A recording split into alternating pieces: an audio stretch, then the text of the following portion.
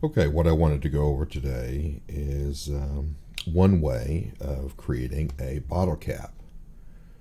So here's a bottle cap, and there are lots of ways to create these. So I'm going to show you a specific way that I did to create this, but one of the things that I see people do all the time is that their bottle caps are always flat in the top, and I wanted a domed top. So I wanted to show you how I approached doing this. Alright, so let's just go back in time. So the first thing I did, and there's lots of ways to do this, I just created a little cylinder. So the way I created it is I just went to cylinder and then just created a cylinder that was at the center of the grid. Nothing big, you know. You can draw a spline and extrude from that, do a push-pull, you know, there's lots of ways to do it, but I just did a cylinder. All right, the next thing I did was I decided that I wanted it to be a little bit smaller, so I just did a push-pull on the side. It just made it a little bit smaller. Okay, so the next thing I wanted to do was to come in and give it the dome look. So what I did was I came in and created a new sketch. And initially the way I did create this sketch is I created an arc, okay, a center arc. And so I just put a point on one side, a point equally on the other side, and then you can just pull it up to get a smooth arc.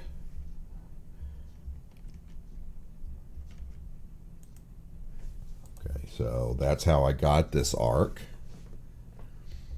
As a matter of fact, over there, and then all I did was an offset to get it enough so that it just, you know, crossed over this, and then I split it. Okay, so then once I did this, as a matter of fact, let me just do this so it's easier to see. I'll just move this down.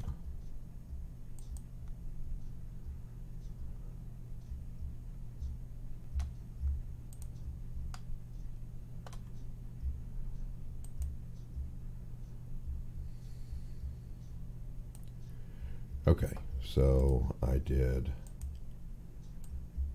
an outline like this, and then I drew a line down the center, and then I used my trimmed, and I trimmed off that, and then I joined by drawing a line across there. So that's how I got this piece. Okay, so once I had that,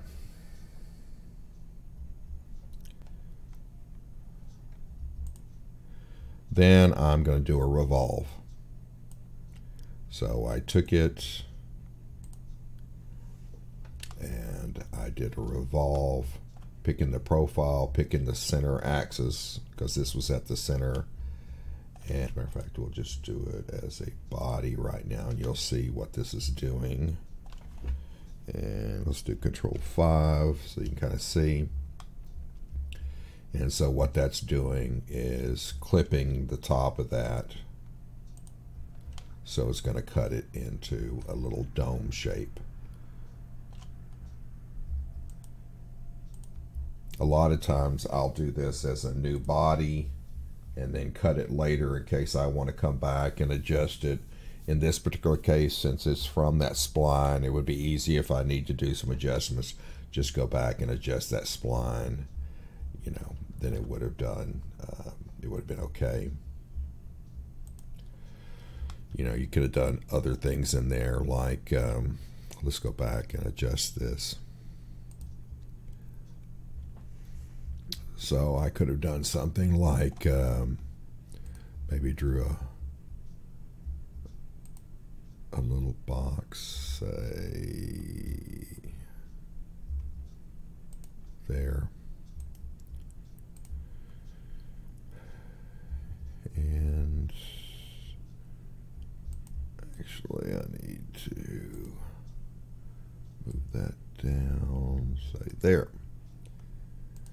And then I could come in here and I could trim this, that. And it's giving me some warnings. But that's just that I removed some information. And so now what that would have done was left me a ridge up there, okay? Because I altered that. So as it's cutting it, it would have cut a ridge in there. Of course, I could have done it the other way too. So let's go back. Matter of fact, can I just undo? Just undo that. Go back to our original piece. Okay.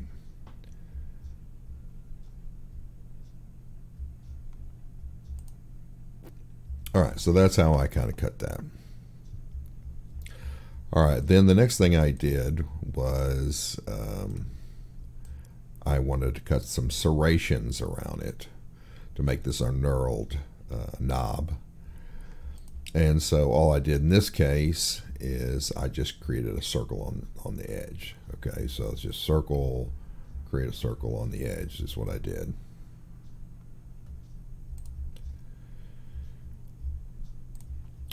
Okay, so once I had that, then what I was going to do is just do a push-pull and pull that up to cut through it. So you'll see that all I did here was just did a push-pull, pulled it up, and then had it on cut, so it cut a little divot out of that.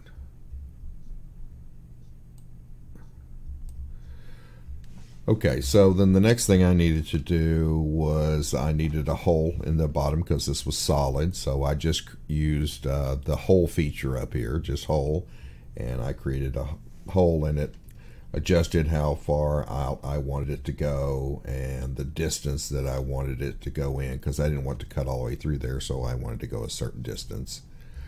And so I just used the hole tool to cut into that. Okay, the next thing I did was add threads. Now, according to what this is going to be made out of, if this is going to be a metal top to be put on something, then I would have used the thread features.